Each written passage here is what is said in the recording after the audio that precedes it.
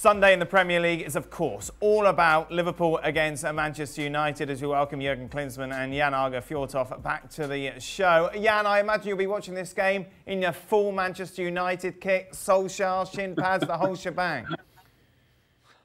I will wear it to my Norwegian shirts. I think that is a more neutral way to see it. I spent a week in England watching Manchester United against Manchester City, and I was in the Manchester United-Watford game. I talked a lot about Ole Gunnar Solskjaer, and he's confident going in there. And I think that he sees this as a very good sign that Jurgen Klopp now suddenly start talking about all the penalties Manchester United get. So I think that Ole Gunnar now getting a bit more respect, but of course he knows to stop all his critics, he has to win titles, of course, but he also have to stand up against a Jurgen Klopp team at Anfield. I think this is a very open game. I think that Manchester United have done well, very well. I mean, not that I think, it's just the fact that they've done well away from home, and I think they've got everything to win in this game. And imagine, I just say imagine, when we have a look at the table, imagine Manchester United should get away with it. A 1-0 Bruno Fernandes penalty in 93rd minute, and they'll be 6 points ahead of Liverpool. And Jurgen Klopp always says, I don't do mind games. Okay, let's see after that game if they win the game. Wow, yeah, imagine the furore. Late dodgy penalty is awarded at Anfield. That, of course, Jurgen, from a neutral's point of view, you can't wait to see this sort of encounter. Absolutely. I mean, who would have thought that he plays the #1 team against the #2 team at this point in time in the Premiership? I think it will be an exciting game. Ole Gunnar Solskjaer has done an amazing job so far this season. Really big compliment to him. It's fun to watch that Man United team. It's fun to watch Pogba. It's fun to watch, obviously, Fernandes. You know, he kind of pulls out of his arm a guy like Cavani, who suddenly fits into this whole picture.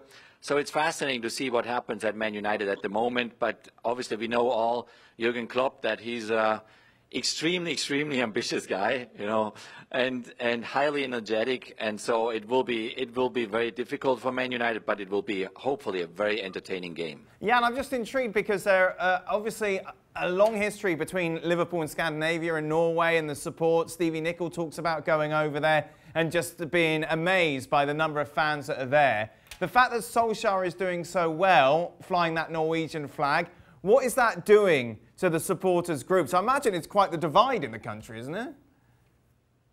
It is. And Liverpool, Manchester United, by far the most popular clubs. I mean, they are quite equals in members. We've had our match of the day since 1969 in Norway, meaning that we have a live game in our time, 4 o'clock, England time, 3 o'clock, and Liverpool, Manchester United always been the popular clubs. I mean, Solskjaer first as a player increased the membership, and also manager, you can imagine. But it's the kind of two campus, they are very tight to each other before this game, and that's what I'm saying. That the Manchester United fans, for 8 years, this 8 years since they've been the best club in England. I'm not saying they're going to be there this year, but now it's at least they have a shot at the possibilities of the Premier League title, and we know we're not only half of the season, but still for them it's big. And I see my friends they've been away now for 8 years. Now they're suddenly prowling out of their snow holes to show their shirts again.